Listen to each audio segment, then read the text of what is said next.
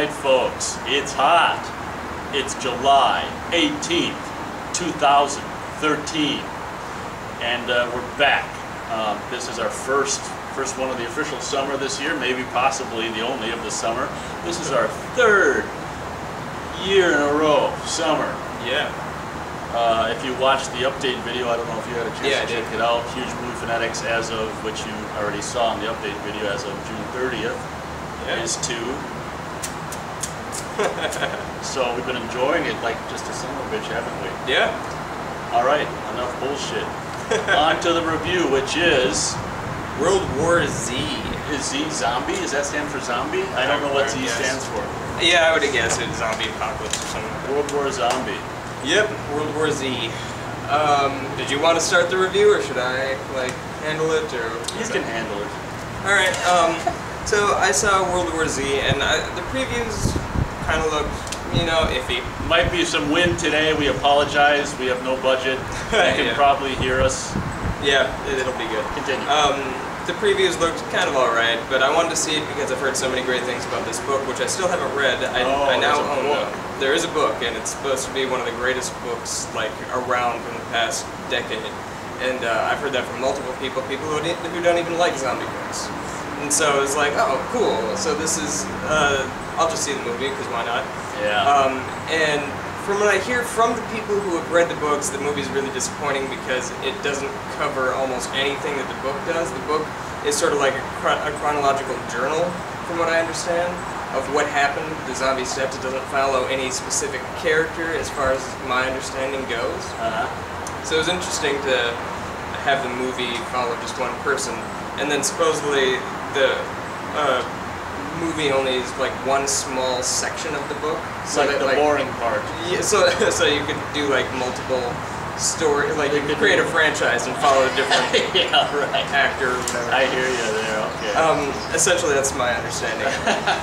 Anyway, so as to the movie itself, I don't know. It was kind of cool. They did some interesting things with the zombies that I hadn't really seen before. They toned down the blood and gore, which I was appreciative of, because a lot of the zombie movies of late are all just super gory, super in your face. Pretty much everything from Dawn of the Dead 78 onwards is just about the gore aspect, and I'm not blown away by that with zombies, because essentially it's just watching people eat each other, and that's not necessarily my thing. So I liked that these were just more like rabid dogs. But I'm a traditionalist. I don't like the fast-moving zombies. They did interesting things, though. I liked how they were crawling on top of each other like ants and stuff. That was really kind of creepy. The movie built suspense pretty well. I thought it had some nice, suspenseful, tense scenes. But I wasn't overly blown away by pretty much anything. Especially the ending. I thought they were going to go really, spoiler alert, really cool, dark twist when they're a terminal illness is the only way to stop the disease. Sounds cool. And I was like, that's kind of interesting. Wow, so it's you choose to either die this way or this way. Yeah. But then they inject themselves. Yeah, and then they inject themselves with a curable terminal illness, and I was like, yeah, how is it terminal if it's curable? Yeah, I mean, I don't know. I think it was just the wording of it that bothered me. But anyway, that was my biggest problem. The movie sort of fell apart in the last 20 minutes. Though I like the chattering zombie. I don't remember. There's a teeth chattering zombie that was right outside of the window. Oh, that one at the end? Yeah. I guess I remember. He was kind of cool. But so I'll give the movie a very light 3 stars. I mean, it was what it was. It was pretty good. I would have liked more, but I mean, with the zombie genre, they've sort of stretched it beyond its limits by this point. Yeah. It's hard to come up with anything kind of creative, and this had some moments of creativity. So I'm giving it a 3. I wouldn't have saw this except for it was a double feature. We had a drive-in. I went to a drive-in. I went to this particular drive-in for the first time in probably at least 5 years. And just a quick side note, I couldn't believe, since the last time I've been to a drive-in, do you know people sit now, or at least they did the night I was there, in their cars, a lot of them, I mean not a lot of them, but some of them, with the windows rolled up, their motors running and the AC on. For 2 movies. Yeah. Talk about, I was, and this is more than one person. There's like a car in the back, car over here you can hear. Is that pathetic? It's like going to a picnic and bringing a big box and an air-conditioned tent or something. And I don't want to be outside. I couldn't believe it, man. So maybe drive-ins nowadays, there goes my last time. Shit. Pause. I will. And resume. Okay, got the list back. So yeah, so maybe drive-ins nowadays with these kind of people around aren't all that great. Maybe these people ruin them. I'm surprised the drive. I'll start the review soon. I'm surprised the drive-in even allow people to do it, because let's face it, if you have normal people with the windows down, I mean, talk about carbon monoxide time, right? Yeah. So anyway, there's a little, I was really disappointed in these people, and you almost want to just, you know what, so whatever. Anyway, on to the movie. So the only reason I saw it was a double feature with, I wanted to see Man of Steel, so I saw both, you know, for the price of one or whatever. So there you go. So it was the first one I watched. Oh man, sorry about the wind. I mean, you probably get the gist of the review, you know. Wind's good for your health, and steady diet of wind, you know. So, the worst movie I'd seen in the theater that I can remember, which is probably a 0, maybe a 1-star movie, which we've never had a chance to review. Have you seen it yet? Cowboys and Aliens? No, still not. Is like one of the worst A movies I've seen in the past that I can remember, until I saw World War Z, which for me was the only, I think probably the only non-found footage movie I've ever reviewed on here, which gets a 0. To me, for me, it was just completely sorry, love you.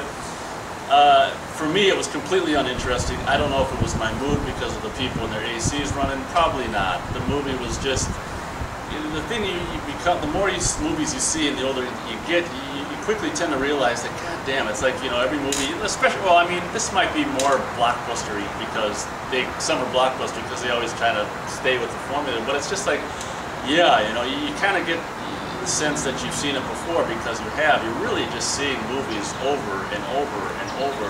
And the thing I don't like about a lot of movies now is this kind of almost like an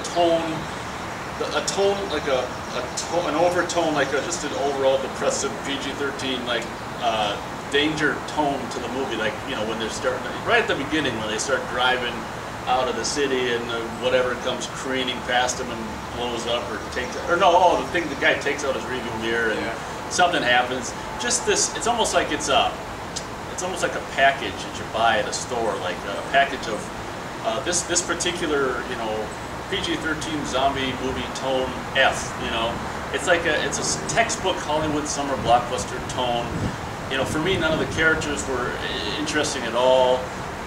You know, I'm with you. I mean, I liked zombie movies when I was in high school. That was way before Dawn of the Dead, before they were running and stuff. You know, I was watching Dawn of the Dead, Night of the Living Dead, Dawn of the Dead '78, Night of the Living Dead and stuff when I was in high school.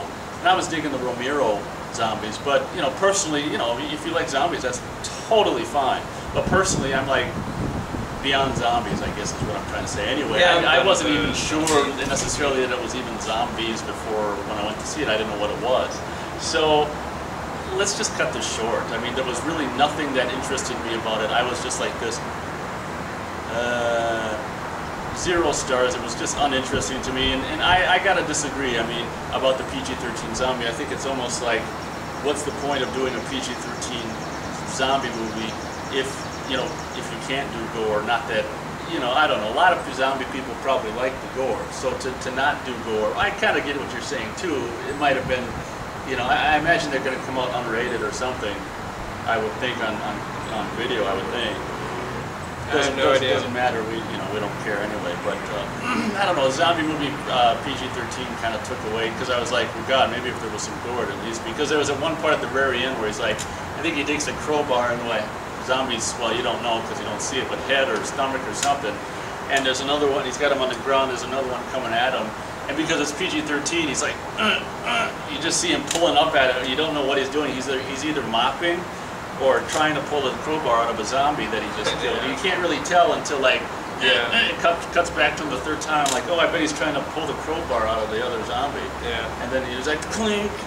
I'm sorry, this is historic on Huge Movie Fanatics. This is the first non-found footage movie that I give 0. World War Z for me was completely uninteresting, and if you're done, I think maybe we'll cut it there and move it along. I just want to say one thing. The part that I liked the best was the first 20 minutes or so, when he was with his family and then sort of trying to hide out in the building and stuff, and he met the Spanish family who sort of took him in, and then they separated. Like, that stuff was good. Once they separated and it became a military movie and they went to That's another all thing. the different places. You know what? I'm so sick of. I stopped I'm so caring. sick of seeing military movies, by the way, and showing them as like, oh, helpful. See, we're actually helpful.